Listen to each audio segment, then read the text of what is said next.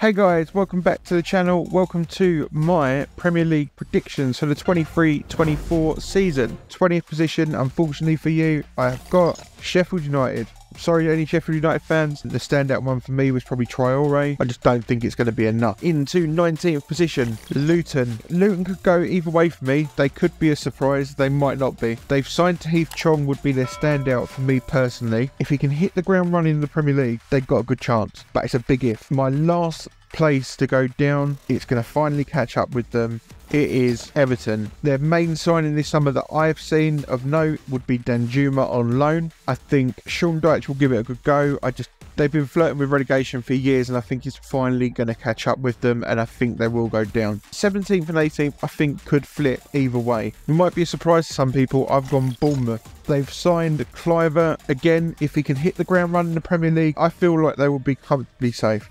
If not, they could switch with Everton. If the thing I didn't like with Bournemouth, they sacked their manager at the end of the season after keeping them safe. I think they could be in a lot of trouble this year. Wolves are in 16th. Signings for Wolves, best bit of transfer business they're probably going to do is whoever they sign Jimenez replacement. As it stands, that I know there was no signing done. In 15th, I have got newly promoted Burnley. Their key signing for me is Trafford. I think he's a fantastic young keeper. He really stood out for me in the Euro under-21s. I think Burnley should be safe. I'm excited actually to see Vincent Kompany play his style of football. They never seem to back down against anyone. So if he carries that on in the Premier League, they could be quite an exciting team to watch. Next up for me is Crystal Palace in 14th. Now, I found this a weird one because obviously Zaha's gone. Roy Hodgson has come back in as manager. Their main signing of note for me would probably be Lerma. There's not really much there to be like, they're going to have a good season, they're going to be comfortably safe. It's who they bring in at the same time. Then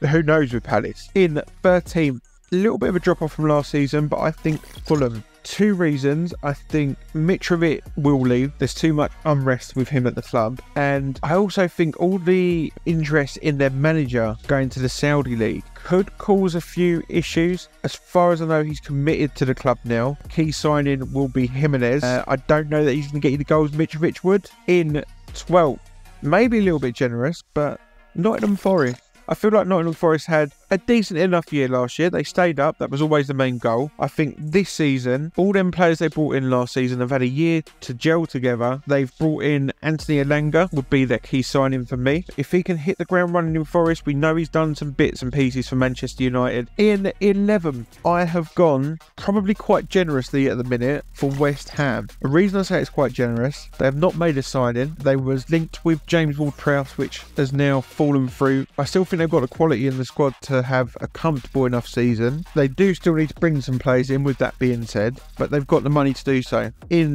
10th place is Brentford are potentially going to lose David Raya to Arsenal. Flecken looks like an exciting young goalkeeper as well. I think he'll slot right in at Brentford. I think 10th for Brentford is still going to be a fairly good season for them. In 9th, and this might surprise a few people, I've gone for Brighton. Only reason that I have put Brighton as low as 9th, they formed so well. We have to raise the expectations slightly now for Brighton. They play a good, attractive style of football. They're not a team to mess around with. The only reason they're 9th for me is because they're in Europe this year. Their key signing for me would be probably Dahoud. I think he could be a little hidden gem for them. In 8th, it is of course Spurs. Main signing for them at the minute is Maddison, which I think is a good bit of business. That number 10 where Christian Eriksen used to play, they've just not had it since he's left, and I think Maddison will kick them on in that sense. Kane goes, big question marks on where Spurs finish for me. We all know what Kane is. He's a world-class striker. He will get you 20-30 goals a season. In 7th, and I feel like I'm being quite generous based on how their transfer window is going,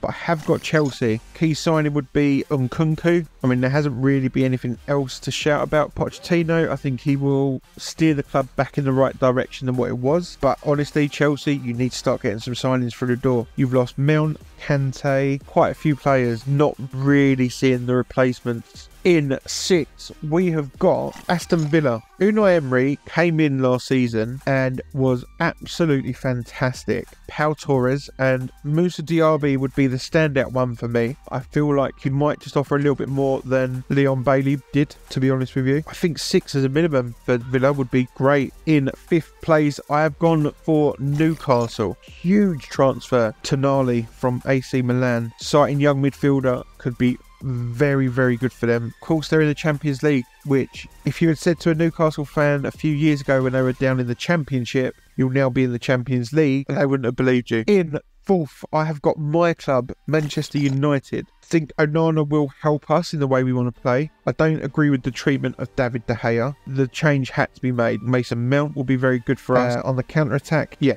I think we could be in for a good season. Højlund, it's a lot of money for a youngster with not a lot of experience. It's an unknown to a lot of us. I think 4th and another trophy for them, I would still see it as progress.